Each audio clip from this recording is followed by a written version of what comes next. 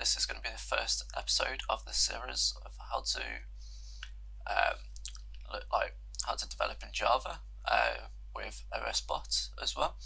So we'll be starting from the basics of Java, including how to set up an IntelliJ IDE.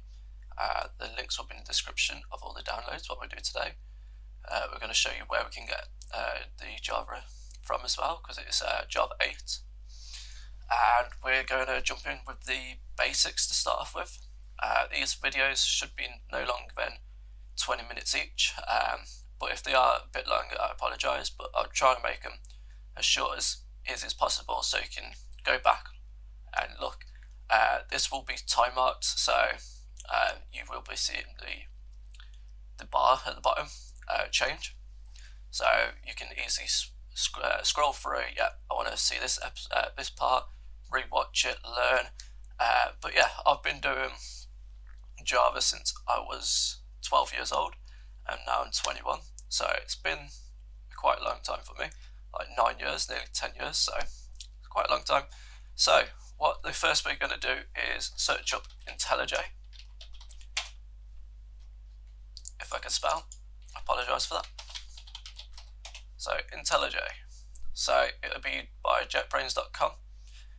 You click on the download and you click download here. Obviously I'm just going to cancel that because I already have it.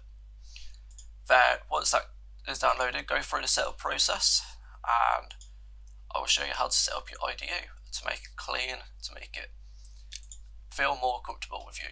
Then the next step is Java, JDK, so, and it'll be 8. So it should be this Oracle Java SE development kit. So you come here, where you check, pick whatever compatible version you're on. So it could be on Windows, so it could either be on 64-bit or 32-bit. That's important, don't forget to check that. Also, if you're on Mac, there's a Mac edition, Linux, any edition you're on, you can get it. Don't worry.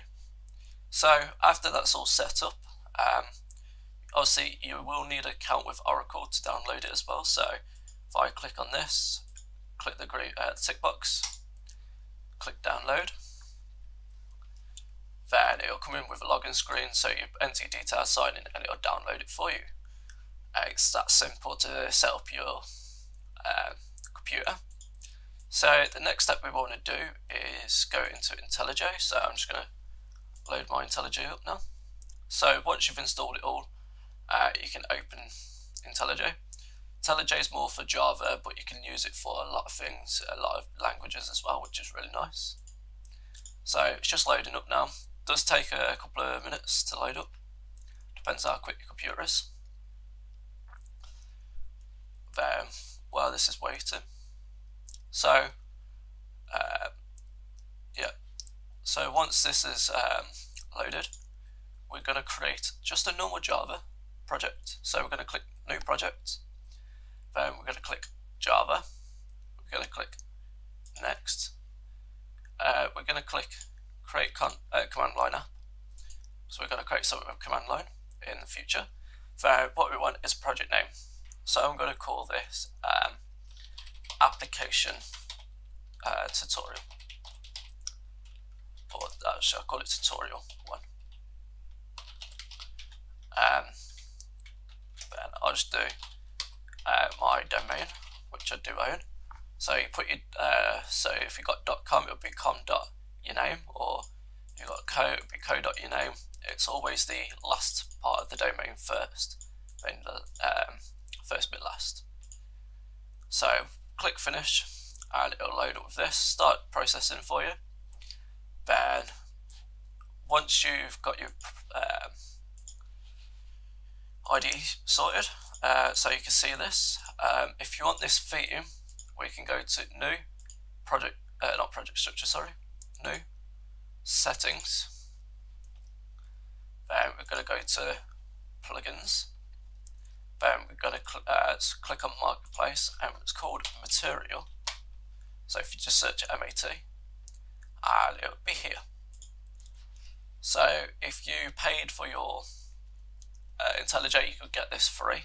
but if you haven't, you've got the light version as well, which only includes a few themes. And to change this, you go to appearance, and everything will be here. Yeah, so you can change like your size and everything else. And this is taking a while for load for some reason.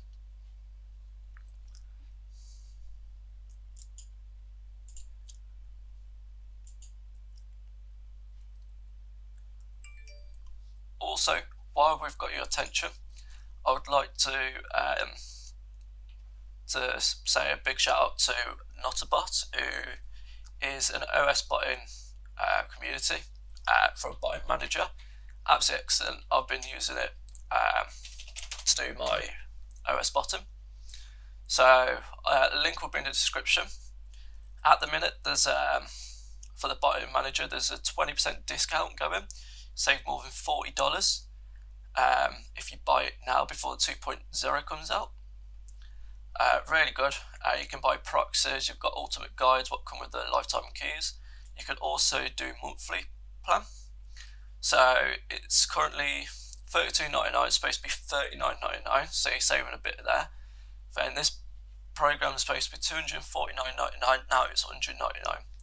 Please, I'd recommend this if you want to get into OS bottom, especially if you want to make bot farms, because it gives you so much opportunities and so much information, and you get support as well to set up. It's really easy. I will be doing probably a video on how to set it up and how to get started. So hopefully IntelliJ is loaded. No. So what I'm going to do is just close this down quickly. Oh, there we go. So once you've sorted all your settings out in IntelliJ, what we're going to do is run through the basics of how to program in Java. So I've obviously been doing this a long time, so I'm going to tell you the best methods. I ain't going to go through like, oh, let's say like can do it, but you don't want to do it that way. I'll probably do a bit of that once it gets more complicated, but in the first episode I won't be doing it. So we've got some variables, what we're going to explain, what we can use to our advantage. So let's say, I'm going to show you how to create a comment first, which are really handy. So to create a comment, you can either do // then a single line comment this is, then you can put hello world, or you can do, then you can do /* then * to close it, which IntelliJ closes it automatically for you, which is really nice. Then you can do like hello, then on the new line, world, how's your day? So you can do stuff like that. Is really cool and really handy. So I'm just going to remove that because we don't need that.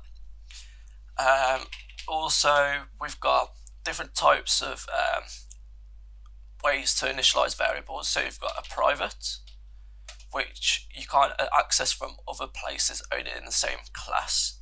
So if you want to access another file, let's say from test class, you won't be able to because it's private. But if you wanted to access class, you would have to make it public. So I'll get into that right now. So public is where you can initialize a variable. Could be a string, could be a double, could be a long, could be an integer, could be anything.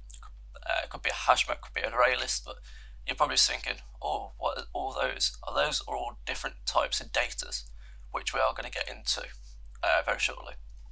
So we've got public, so we can get it from another class, use that same data, so it makes it a lot easier, but I like to keep my variables private as much as possible to help out with cleanness of code and don't get too cluttered, because what you can do from private variables, you can make them into getters and setters. And I know you're going to say, what are getters and setters? Don't worry, we're going to get into that as well very shortly. So we're going to go through like the data sets now. So the first one we're going to learn about is string. So a string is where you can insert text into this variable. So we're going to call this string as a name, and we're going to equal as a variable. So as a string, sorry.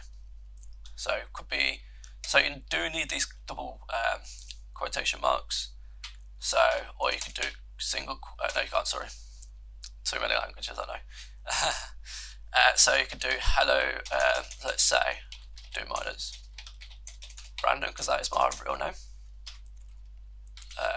If you didn't know about that. So we're going to use Brandon. Then, just a little trick, what I'm going to teach you now. If you wanted more than one string with data inside still, you can literally just do location equals UK, and you can close it off. That is really cool, really handy to keep it in one line. So I'm not going to use that for now because we've only got one string. So the next one we're going to use, as you can see, I'm using private in front of them. I'll show you some other things what you don't have to use private for and public and blah blah blah. We'll get into that. So the next one we're going to learn is integer. So an integer is a data store where you can store numbers. So you can only store, I think it's up to 1 million. Then after 1 million you have to use a big int, which is the same but for larger numbers. So let's say you wanted to count up to 1 trillion, you'd have to use a big int. Or if you wanted to count up to 100, you'll have to use an int. Or yeah, integers are the best ways to lower numbers. So we're going to call this as age equals, then it don't have to put quotation marks. All I'm going to do is 21.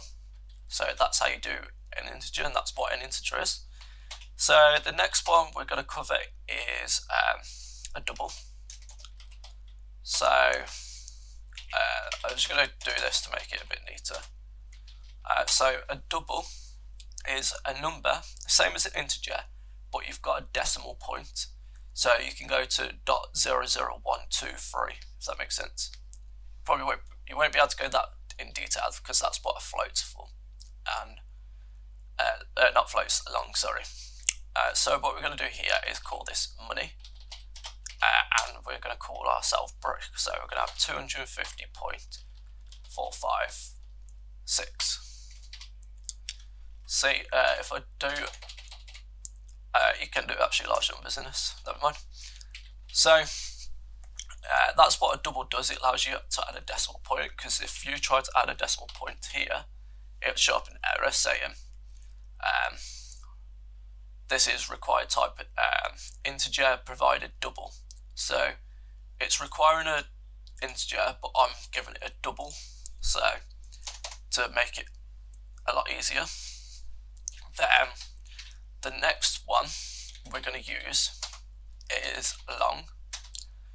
So a long is long cases of decimal points.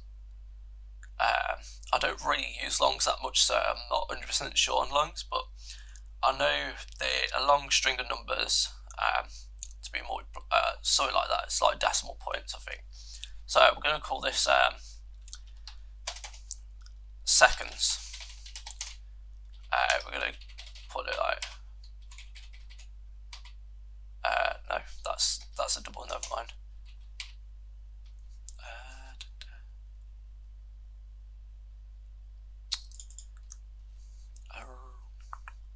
Yeah, see, I never use doubles long. I'll tell you what I'll do. I'll bring it up for you. Java line, because I don't really use them. So a long is a 64-bit number. The default size is 8, compare percent undersigned, 64-bit long. So that actually explanation, you just got to whack an L on the end. So there you go. For 20 long, so that could be 20 times 5,000. That'll still do the calculations. So the next one we're going to do is we're going to use array list. So array list is where you can set data, store data and go through each data as a list. So imagine if you got a shopping list, right, and you wanted to make a list. So you'd go onto your notepad or your phone, go to notes, start writing down, I need bread, I need milk, I need blah blah blah. So that's what a list is. It does the exact same thing, but obviously a lot easier. Right, in these V brackets you can put anything you want. So if you had a custom class which got data, you could just put like a custom class name, but in this sense we're using string. Then we're going to call this list. We're going to equal to new array list, because we need to initialize the actual array list so it knows we use an array list. There's multiple array lists, so you've got list, array list, and you've got some others I don't use. I think you've got a tree list, stuff like that, but I don't use them. I don't think you'll be using them in OSBot, so we should be good for that. The next one and the final one is going to be a hash map. A hash map is where it takes in a key and a value. So you put in your, let's say you've got a username and a password. So the key would be a username and the value would be a password. So once you've put that information in, you can get a hash map and say you wanted the username's password. Just by putting the username in, it'll display the password for you. I will show you in an example. So we're going to do a string. You can put anything in here again. You can put an integer, as I'll show you now. You can put double, so I'm actually going to put double because we're going to do this. Bank status equals new hash map. So you've got to initialize the hash map again. These actually can be all finals, but we'll get into that later on. So what we're going to do is we're going to show you we can actually display this information by using a certain thing. So what we can do is Java's got something called a system inbuilt, which you can output to the console. So you can do system out print line. So a printing line will be like a brand new line. You can make lines as well, so you can do one massive print line and you can separate it on different lines. So that's what I'm going to do now. So I'm going to put name, then you can do a space. Then if you want to add a string, you'll think, oh, how can I add that string? It's really simple. You just add a plus sign, then you can just do name. Well, you just do this dot name. It's in a static. So, okay, what we're going to do here, we're going to make these all statics. Actually, no. What we're going to do is we're going to make a public static, and we're going to call it a string. And we're just going to contain all the information put in there quickly. We're going to call this message equals, then we're going to put a string. So we're going to do name plus name. Gonna do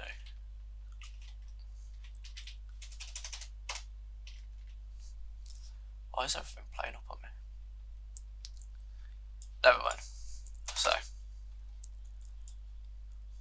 don't get why that's playing up. It's because it's in a static, and to get that we can just literally put these as static. So we're going to put these as static and teach you something new as well. So static is where you can get the information by putting it, by referencing just the class name.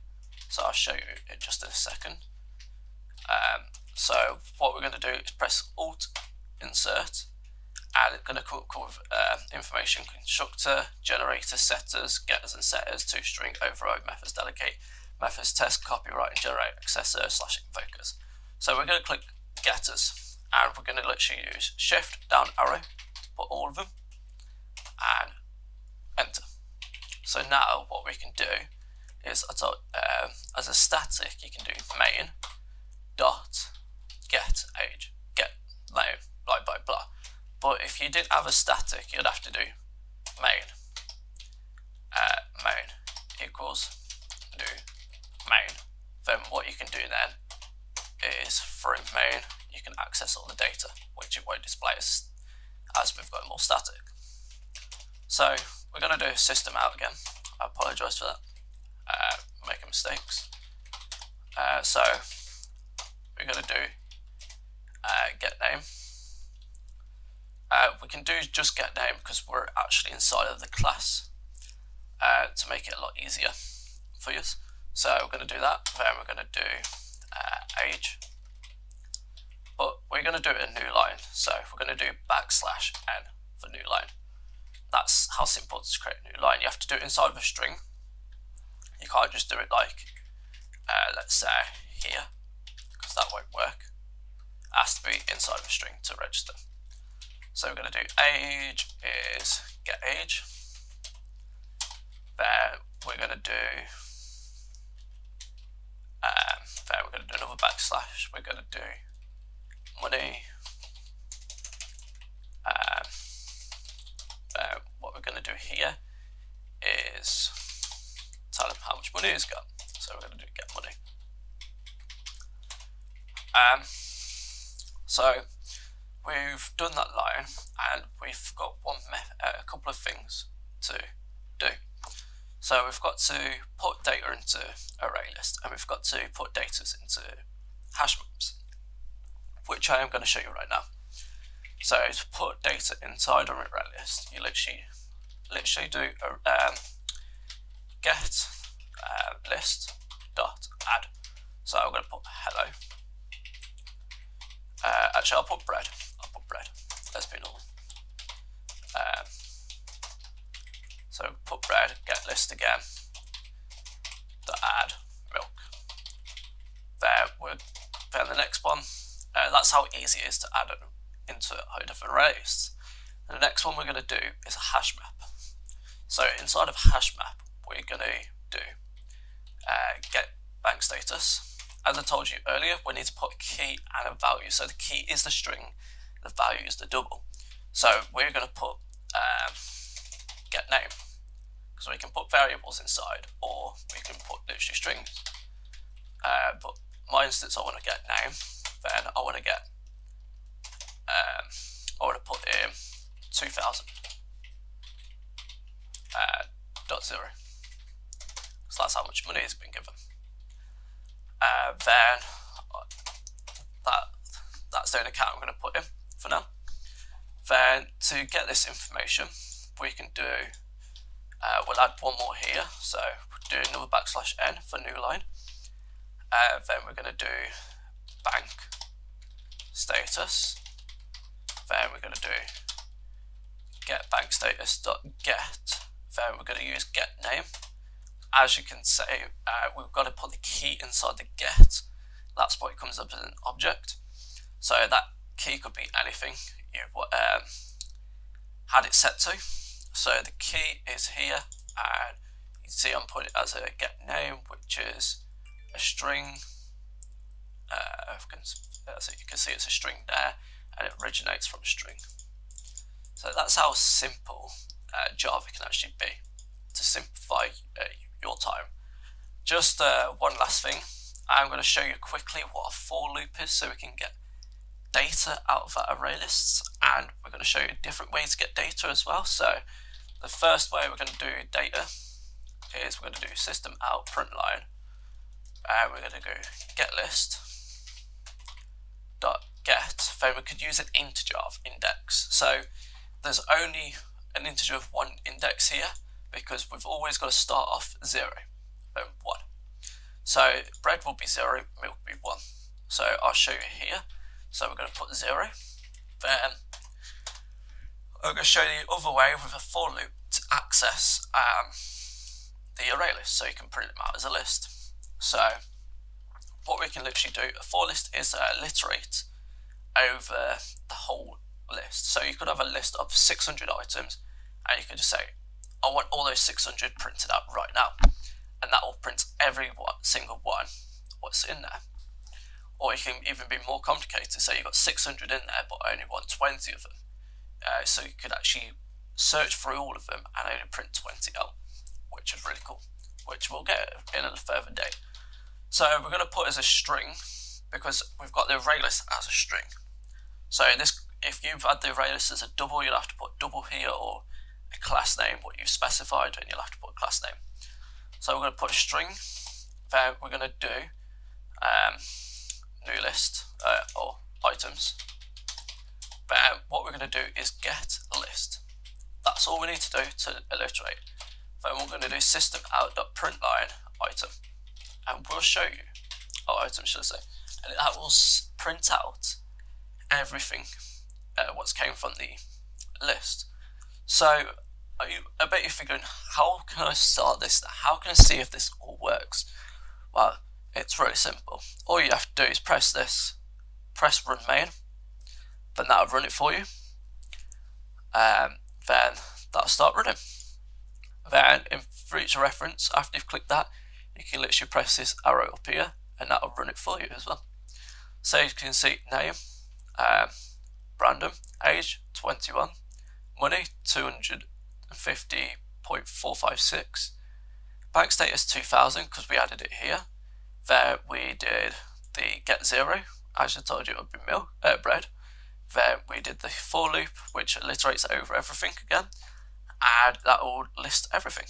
So guys, I hope you've learned quite a bit from this. The next lesson will be more on how to program structurally, how to know what to write and what method to use and stuff like that, more in-depth stuff. So this was just a beginner's guide. Next will be intermediate, then the others would be advanced. So I hope you've enjoyed this. Don't forget to smash that like button, the subscribe button if you want more videos like this. I will be showing you, I hope to see in the future, as 1 to 99 using custom scripts only on OSBot and using Botting Manager. So thank you again. I hope you've had a nice lesson and hope it weren't too complicated. And if it was too complicated, if speaking too fast, just let me know in the comments. I will slow it down for you. If you've got any questions, put it in the comments. I will answer every single question you have. So thank you again, and I will see you next time.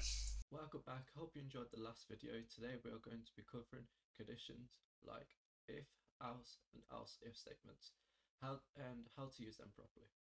We are going to be using data, what we used last time, to add the logic to the conditions. So as you see last time, we just added data to array lists, added data to hash maps. So we're going to check if a value is equal to another value, and yeah, we'll jump straight into this. So if we wanted to check if a username is equal to, or a name is equal to a certain name, then all we could do is type in if, then we could do, don't forget to close your brackets as well, name, so we'll have to do get name. We can either do dot get equals, oh never mind, so equals ignore case, sorry. Then we can put random. So what equals ignore case is, it ignores the lowercase and capitals and tries to find the relevant words to it. So it just makes it a lot easier than typing the exact same capitalized and blah blah blah. So if we get the name equals and contains, we're going to do system out dot println. We found him. So that's the first one covered. So what we're doing is checking if the name is equal to random, we print something out. So if the name isn't equal to random, we can add an else to this. An else is something like a backup. So if the if statement fails, then it'll go onto the else. So we're going to do system out.println. We can't find him. So that's the first line we're going to do. So we're going to test that quickly by just pressing this button up here, and that would run it. So as you say, it says we have found him. So if we just change the name quickly to like test, as you see, we can't find them now. That's because we're using logical conditions with logical data. This is really important, especially when you're handling with multiple variables or things like that. So what else we can do is we can use an OR. So we can say OR get age. So we use those two straight lines. Then we can do equals. Or we could do equals 20, 21, sorry. Then that will do the same thing. Obviously the data is true. So yeah, so it'll say we have found him, as we're checking if Brandon, if the name is equal to Brandon, then print out we have found him, or if the age is equal to 21, we have found him. But we don't want that because that's stupid, like, right? We do use it in a lot of instances, but for this instance we wouldn't use that. We would use something called an AND. So it's just literally two AND signs together, and that makes an AND. So now checking if get name equals ignore case Brandon and get age is equal to 21, then it'll say we have found him.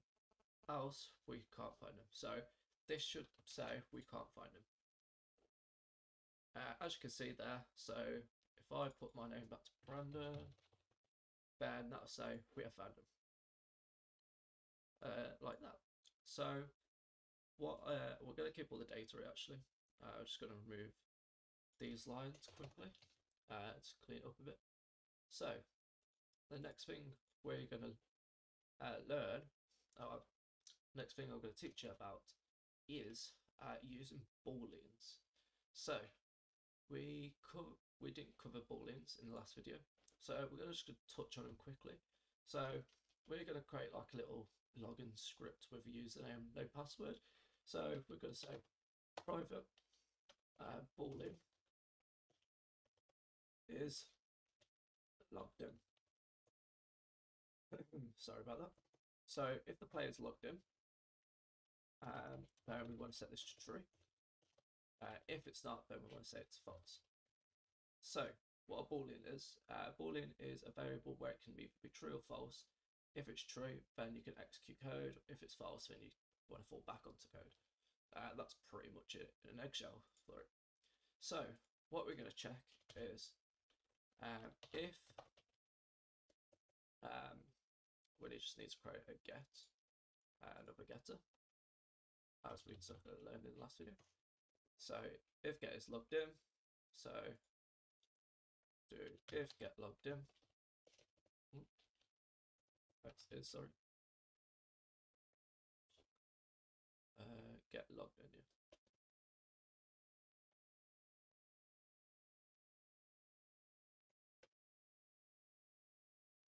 I forgot to make it static. That probably happened.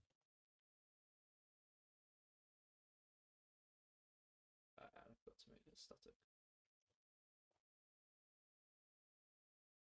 If get logged in, bam, we just want to execute this code. You're thinking, why I'm not doing like is get logged in equals true or false, or because the reason is if you just do if get logged in, that'll mean it's checking for a true statement. That's how the Java logic works. So we're checking it if get logged in is true, then we want to do system.out.println you have already you are logged in. Let's make it easier. Else you want to say system out you are not logged in. So now we're checking if get logged in is equal to true, but it'll say now you are logged in. Else if it's basically equal to false, then we're going to say you're not logged in. So we're going to run this quickly to show you. So as you can see, it says you're not logged in, but if I set this to true, to show you that the logic does work, then now it'll say you're logged in. As simple as that will work. So we're going to cover these back in a minute because I just want to show you something else. So let's say we use a verification system, right? And we need to check the username.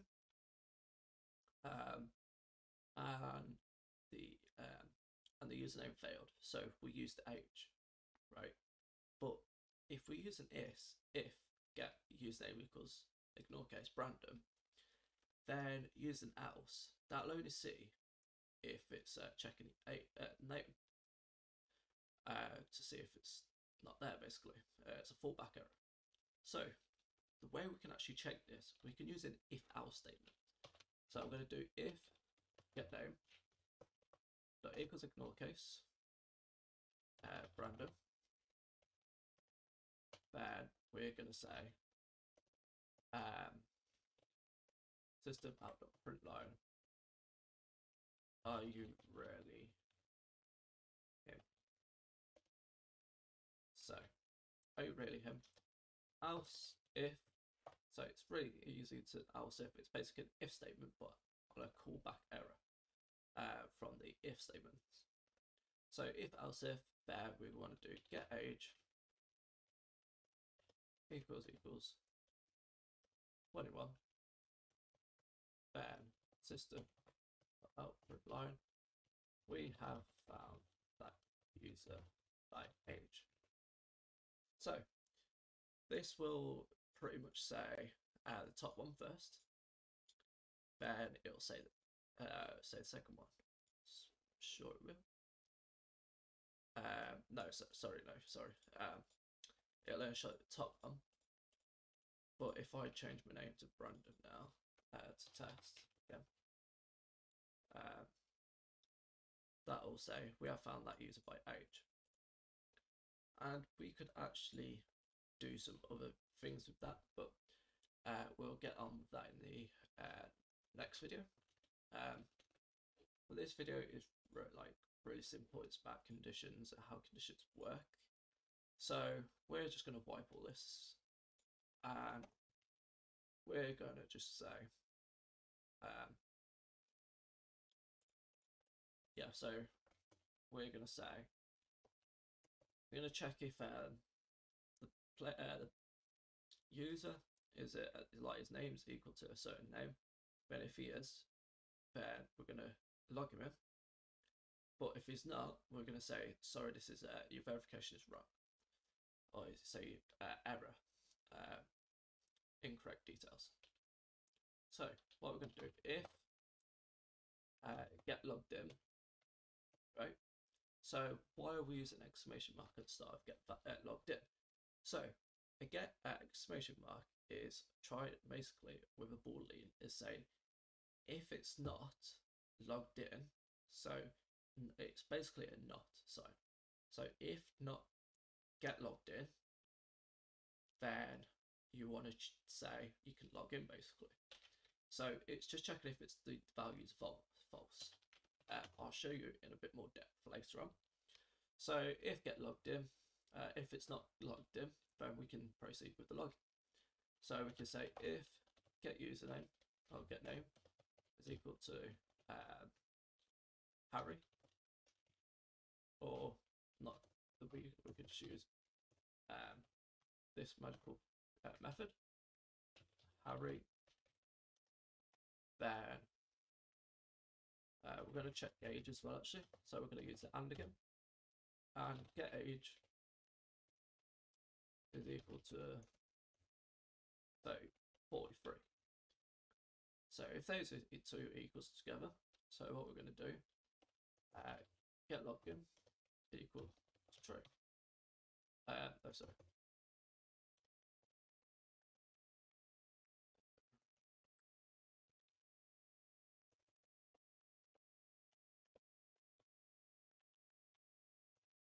Okay, sorry. Yeah. If that is, then we're going to say system out.println you have logged in space. So we can concat this string. So we can add a variable. So we're going to do get name. So that's going to say you have logged in Harry. But if that name is not equal to that, then we want to say sorry, you couldn't log in. So else system out.println sorry, you can't log in. Then that's pretty much saying if the name is equal to Harry and age is equal to 43, then you want to set the boolean state to true for logged in. Then you want to send a message you have logged in Harry. So it's like a nice greeting message. Then you want to check if if name, Harry and age is not equal to 43, then we want to say sorry, you can't log in because they're using incorrect information, right? So we want to check one more thing.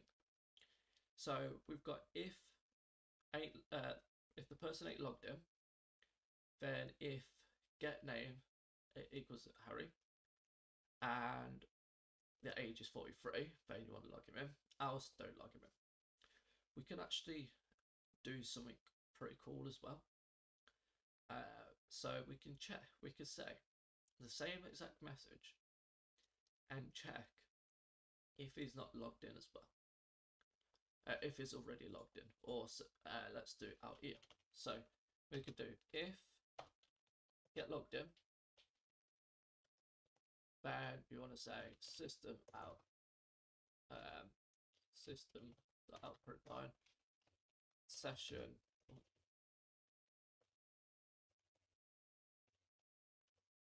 already exists.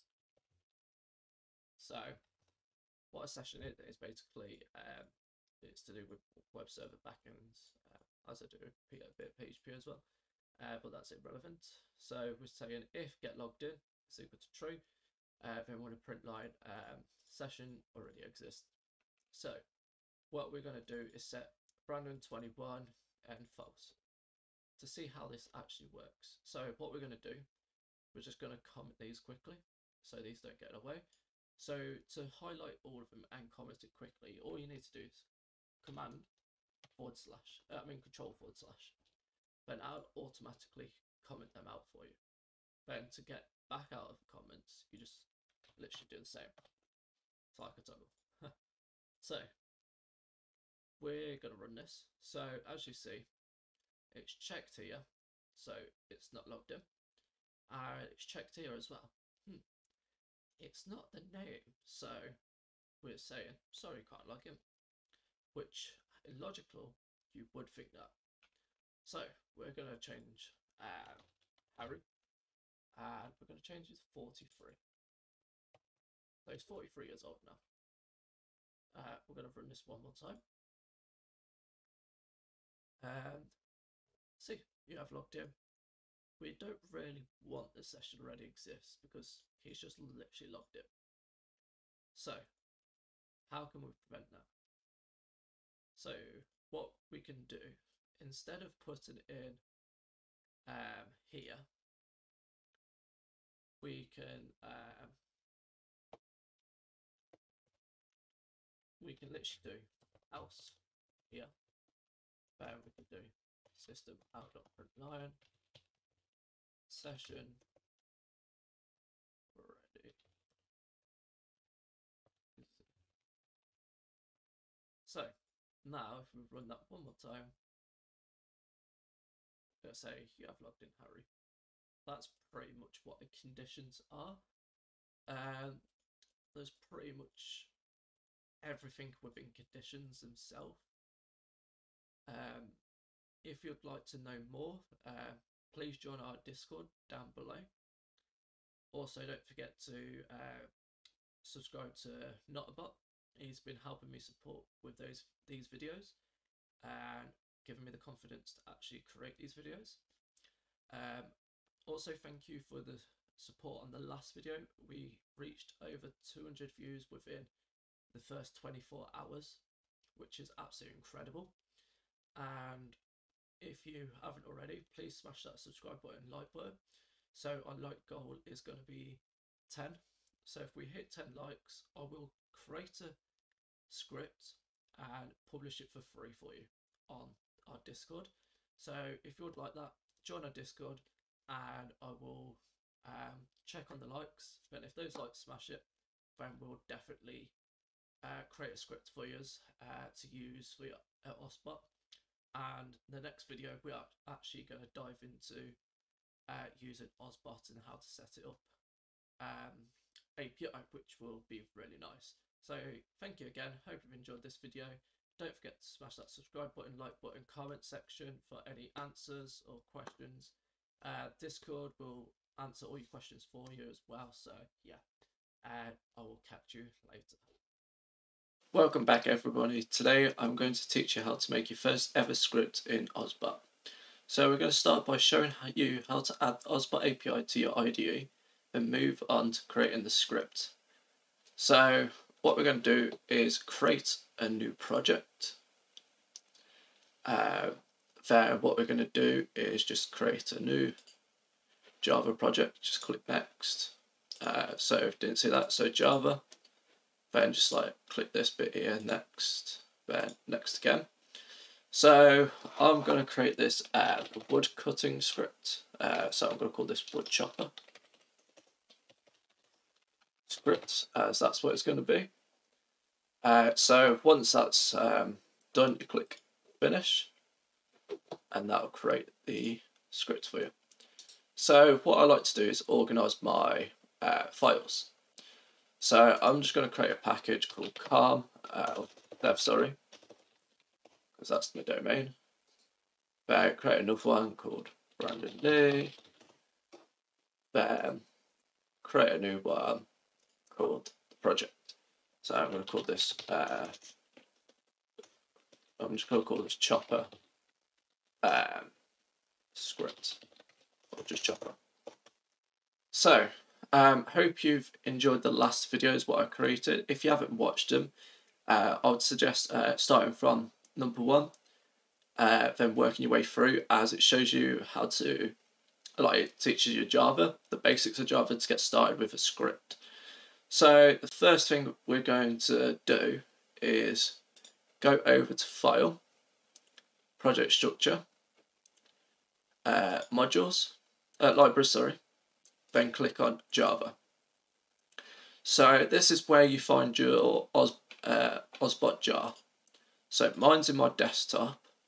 So I go to C, users, name, then find desktop here. Then go to your file where it's located, and it's literally the same one you open your Osbot client up with. The API is inside of there, which is really nice. Then you click OK, then after that click apply. What else we're going to do is teach you how to build the project as well. So we're going to click jar, empty. So we're going to call this we're going to call this chopper script. So once that's done, the chopper script, as you see, it's empty so at the minute. So what you want to do is right click, then put into output route. So the one where it says your project name, then it should say compile output. Then after you've done that, click apply, then OK. So the first thing we're going to make is, I like to call my first script the main. So the main is where the code's going to start, where the project's going to start as well. So what we're going to do is extend this as a script, because that's where the Osbot script recognizes it as a main instance. So we're going to implement the methods. So on loop, what I like to put is 602. So that's how many seconds it's going to before it's going to re-loop itself. So a bit more realistic. What else we're going to need is the script manifest. So we need a name. So I'm going to call this chopper. Then we're going to need an author.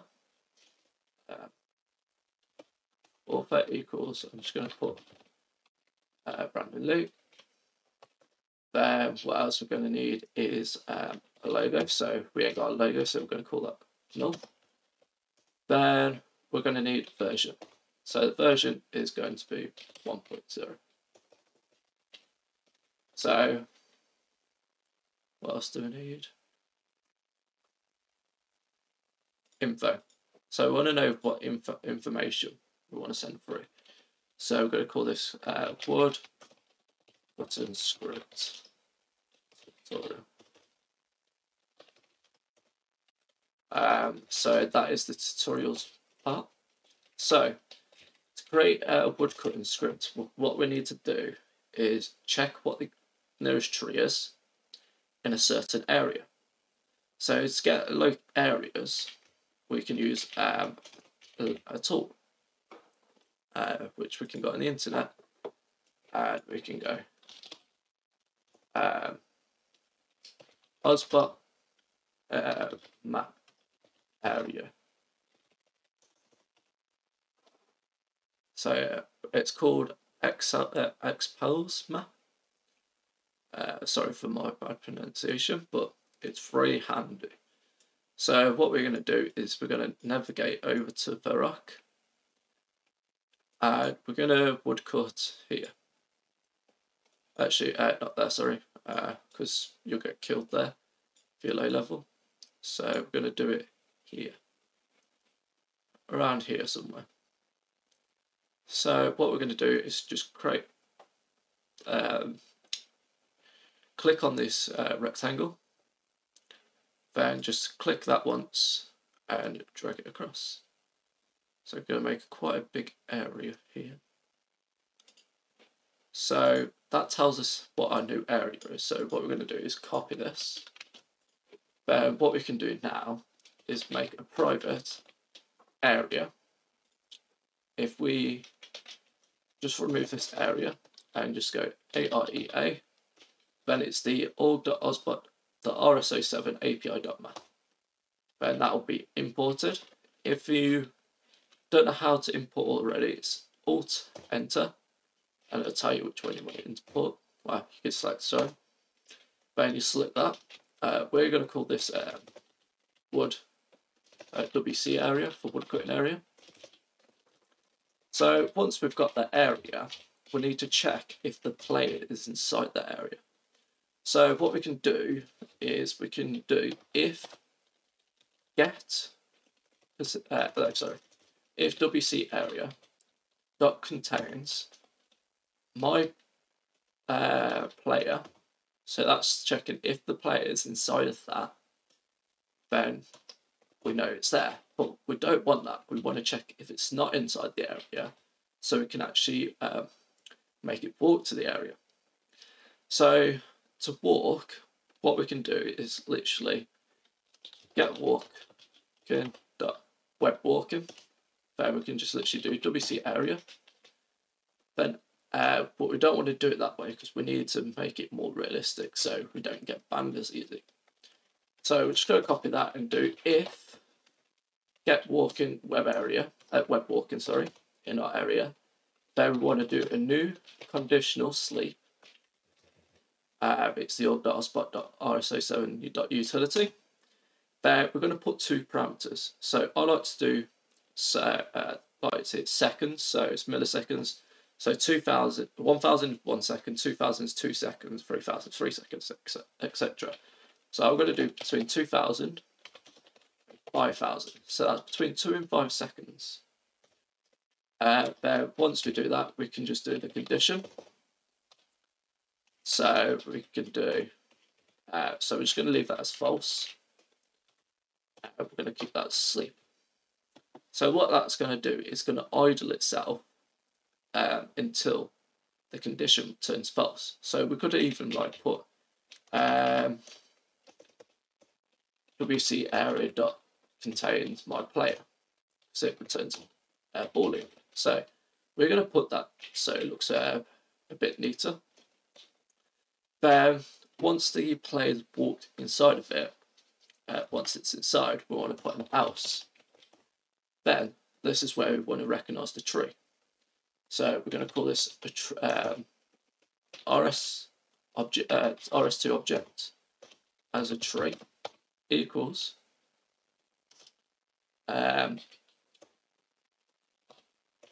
get object closest, and we're going to put a tree. So we've got to keep this capitalized correctly, otherwise it won't find it. So what this is going to do, it's going to find the closest tree within that area. So once that's found the tree, we want to check if the tree's up null. So if tree, so we're going to do an exclamation mark and equals to make sure it's not equal to null. Then, so if the tree is not equal to null, then it'll chop it. But we want to check if our player is not animating as well. So if my player that is animating, then you want to interact with the tree. So what you want to do is tree.interact. Then we want to do the action, what it tells us on the option. So it's chop down. To check this, we can literally go to this and click Osbot tree action. So simple action, and it'll say chop down. So I actually made an error, it's the lowercase d. So we've got to make sure this is all correct. As you can see here, it says chop down. So we're going to do another thing. So we're going to do get mouse dot move outside screen. So it looks like we're not always tapping that screen, if that makes sense. Then what we're going to do is going to do a sleep of random. So these are two numbers between the seconds again, which is in milliseconds. So which we can do 2,000, 5,000 seconds. So not seconds, milliseconds. So that's 2 to 5 seconds of waiting. So we can secure, so it doesn't look like we're actually botted. So we've got that so far. So that is to interact with the actual tree itself. And yeah, so we're going to add a bit more to it to make it look a bit cool, make it work better. So I'm going to show you how to build this now. So this first video is just getting used to the API. I will send a link in the description where the API is. So how to build. So you want to click build artifacts, then click build. Then that'll just build it. Then it'll show a bar down here, building. Then what we're going to do is click out artifacts, your project name, and the script will be in the .jar. What we want to do is just literally press Ctrl+C to copy it. Then you want to find the folder of your scripts. So it should be in your this C drive, users, the name. Then it should be under Osbot. So you click O. Then it should be script, sorry. Then you can just literally put script here. So I'm going to show you what this script actually does now. So we are back into Osbot now. So what you want to click is on this. Then if you don't see it, click refresh. Then you should see a script, whatever you called it, with your author as Brandon Lee. So what I want to click is start local. So that'll do the login process. Obviously all my information will be blurred out. So you can't see any of it or steal any of it.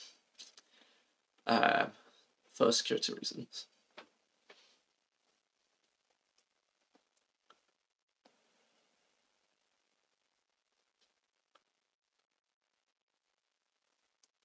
So we just jumped into the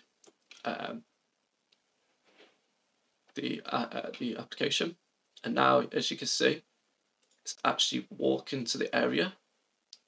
So to open your login, just click on this little 3-dot menu thing, and it says toggle logger. check if we actually have any script errors.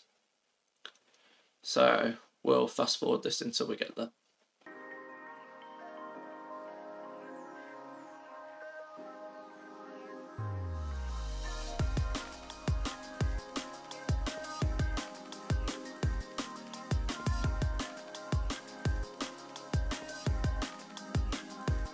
Okay, so it's reached the final destination now. As you can see, we've reached the, but it's frozen on me.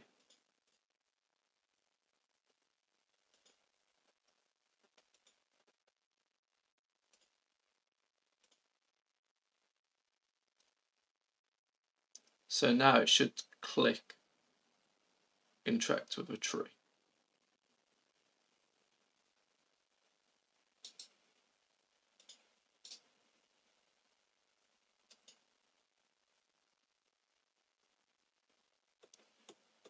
Okay, so in this example, I did make a slight error. So I'm just going to autocorrect this quickly by running to the bank. So in order to actually chop down a tree, obviously you need an axe. So which is a small error, but we can fix that. That's why I did it, to teach you like errors to know. Now if we click on chopper script, that should take us back to the area, and we should be able to interact with the trees now.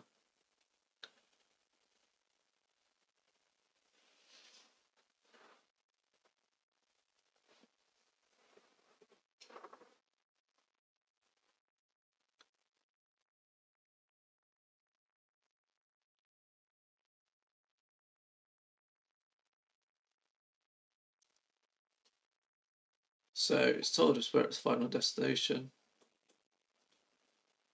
We're going to wait a couple of seconds, see if it actually interacts with it.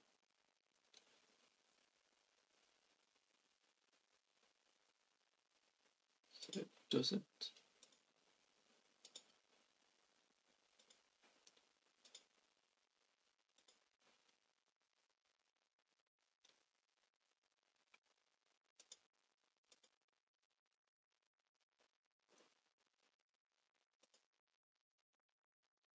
Oh, so I made a slight error. So we're going to put this to false. Then what we're going to do is, it's not animating, so we're just going to literally do those two things. So it's, the API is kind of backwards in my eyes because I'm used to Minecraft development. So we're gonna try this again. Trial and error is always the best thing.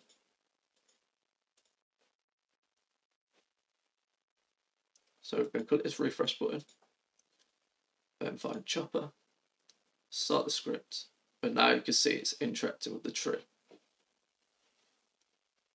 But it should find another one.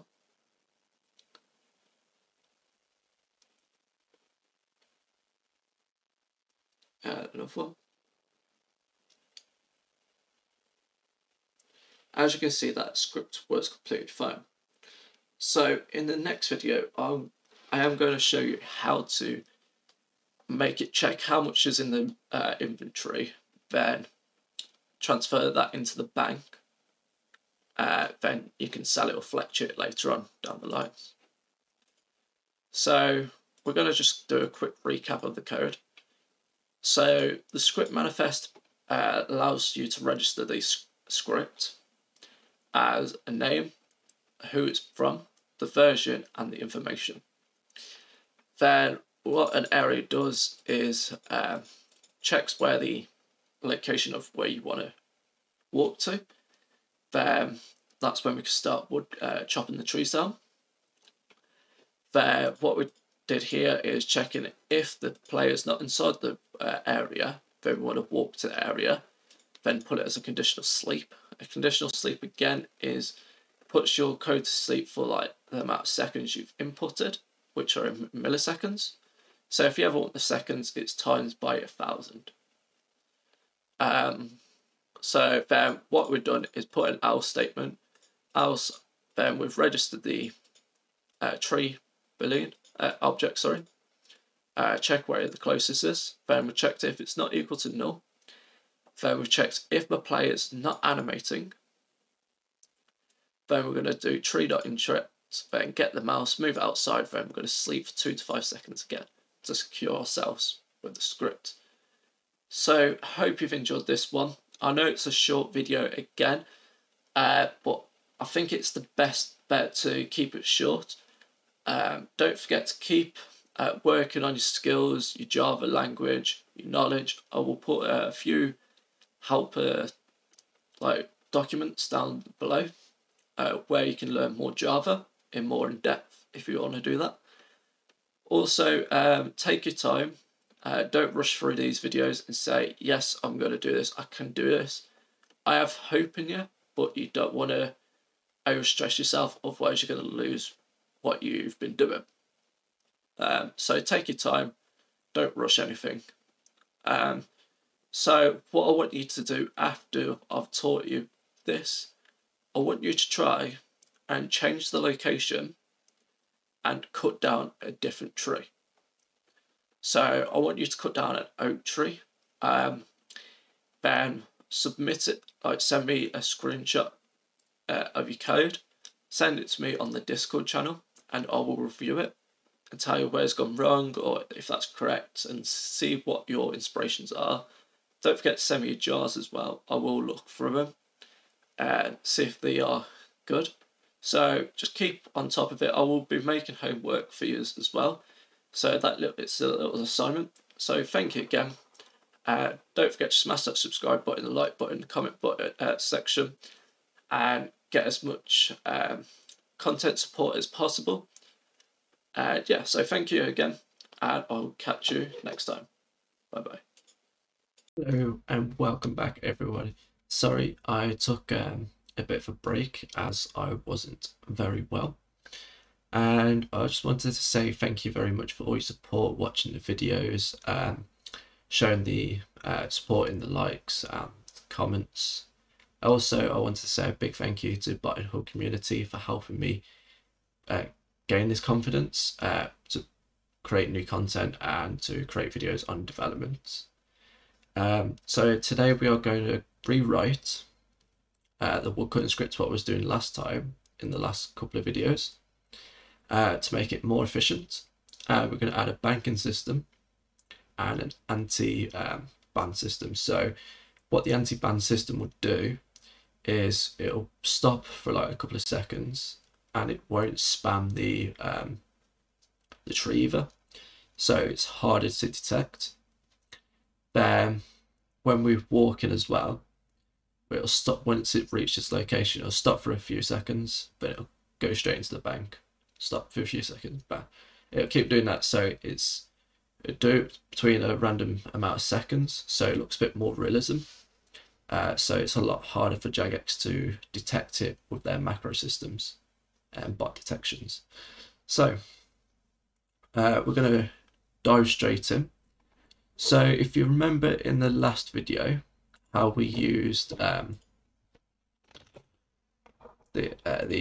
Xvalve GitHub map, this will still be linked in the description, don't worry, if you can't remember. So what we're going to do is just create a little area, that's me, there we go, just around the bank, so we can get the bank area now. So we're only going to copy up to new area because I'll show you something pretty cool. So instead of writing a new private area, so what we're going to do is just literally do bank area equals this, and you've got your bank area already. So what we're going to do is going to remove all this. Then we're going to create a few voids. So I'm going to do private void chop tree. So that's going to chop the tree section. Then we're going to do private void bank deposit. I guess so. Then the last one is going to be private void check item.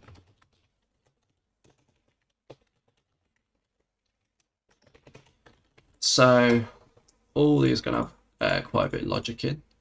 So to make it a lot easier for us to understand, we just put them into different methods so it's not all in the loop. So, okay. So what we're going to start off by doing is just going to create the sections here. So we're going to do if get inventory dot contains bronze axe. Then we're going to do check item. Else if get inventory that is full. Then we're going to chop the tree, sorry. So then we're going to do else bank deposit. So what this is doing is checking if the inventory doesn't contain the bronze axe, so it's going to check the item. But if it does contain the axe and the inventory isn't full, then it's got to chop the tree. Then if the inventory is full, it's going to bank deposit. So what we are going to do next is just going to change it to 3 as well. I thought it was 602, but it's actually 603. So we're going to add the logic inside these now. So we've done all this before. We're just rewriting it to make it a lot neater. So yeah. So we're going to use rs2 object as tree equals get objects closest tree. So we're going to use it as the closest tree within the area, which is pretty cool. So we're going to do now if my player that is not animating and tree is visible. A new condition sleep. We're going to do between 1000 and 1500. There, we're going to do a condition. There, we're going to log using anti-ban. So this is the anti-ban system, which literally is that simple for the trees. Then now we're going to get into more.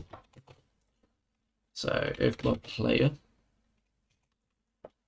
isn't animating and the tree is not equal to null, so that's checking if it's actually found a tree. But we're going to tree interact with this. So tree interact, chop down. Make sure these actions do are correct spannings, otherwise it won't work. There is a new conditional sleep. Then we're going to do between 5000 and 2000. And then we're going to do a condition of my player that is empty. Then we're going to dot sleep that. So we get in there quite quickly, as it's not much to write out in some sense. This is small parts of coding. So if you think this is a lot, then you should see what a lot is when you start getting into more into the future. As you know what we are doing, so we're just checking if the tree is equal to null or the we're not inside the area. There we're going to do get camera. So yeah, so it's going to spin the camera onto the entity, which is the tree. And it's going to log a message searching for tree.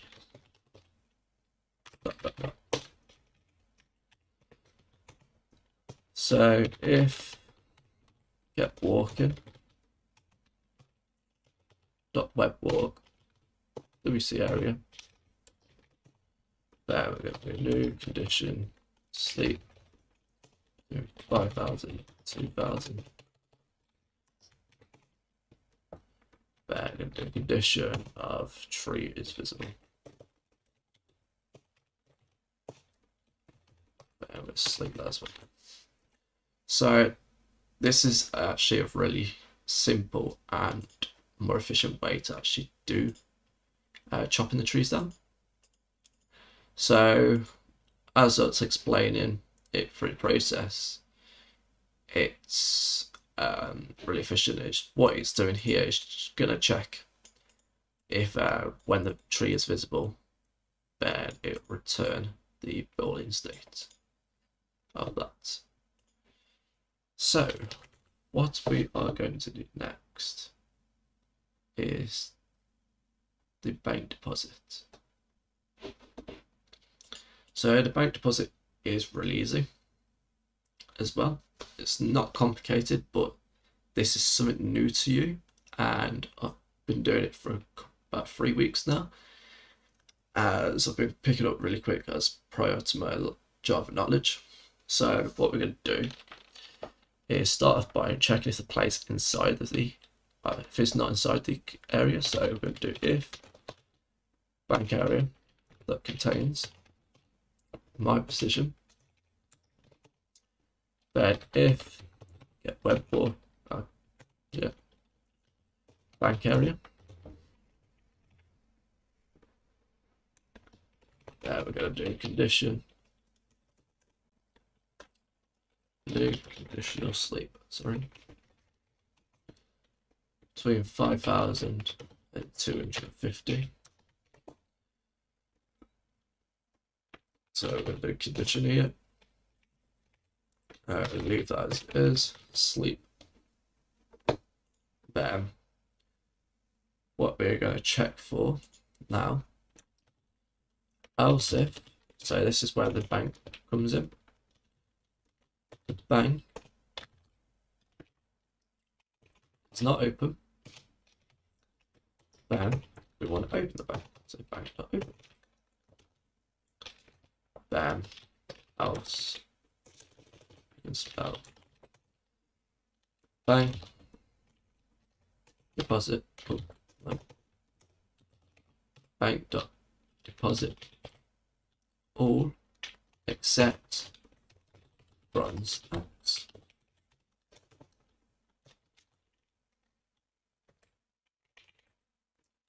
This is coming up red because it needs an exception, which is interrupted exception, which allows to catch the errors through Osbot itself. So that's pretty much the bank deposit done. So all it's doing is checking if it's in the area, go walk into the area, then if it's in the area, then it's going to check if the bank is open. If it's not open, and if it's not open, it'll open it, and else it'll just bank all except the bronze X. It's that simple. So the next method we're going to be working on is checking item. So this one is literally as simple as possible again. So yeah, we're gonna just jump straight into this. So if get inventory that contains bronze axe, then if bank area that contains my position, then if get web walk, I keep saying that, get walking dot web walk, then what we want to do is between 5,000 to 50 again. Oh, sorry, that's the ash. So we're going to do the bank area. There we want to do a new condition sleep. Sorry, well ahead of himself. There we want to do between 5,000 and 250. There, we're going to do condition, return that as false. Then we're just going to sleep that out.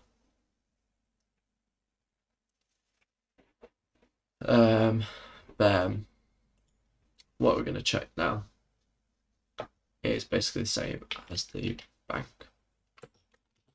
So else if bank dot is open, bank dot close, bank dot open, sorry. Else bank dot deposit all. There we're going to do bank dot withdraw. Runs X 1. Then bank dot close. It's literally that simple, and don't forget to add the inception for this one as well. It's literally that simple to create it. So what I'm going to do now is just build this and show you that it does work. So I'll see you in a second. I have just logged in right now. Just going to use the anti-ban, as you can see in the logs. So then I can chop the tree down, use the anti-ban again, chop the other tree down. It's going to keep doing that. So what I'm going to do is pause this quickly and just go to the bank. Just pop to this bank here, and I'm going to show you that everything does work completely fine by depositing this in, and we're going to just walk out around the corner so you know it's going to the location. So I'm going to start it again. So as resumed. So as you can see, it's going straight to the bank. Then it'll say we've reached the final destination. It's going to wait a few seconds, open the bank up. It'll grab the axe. Then it'll start woodcutting. So I will jump straight back into when the full inventory is full of logs. Then I'll show you that works as well.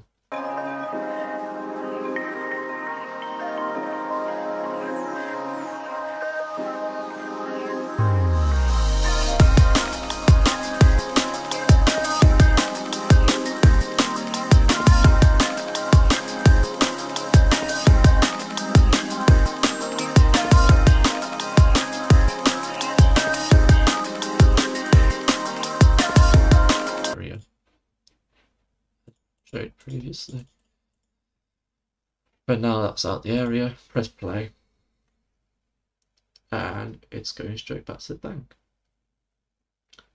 because it knows that the inventory's full and that needs to deposit all the logs.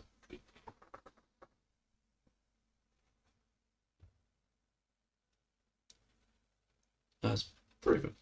So that's how you create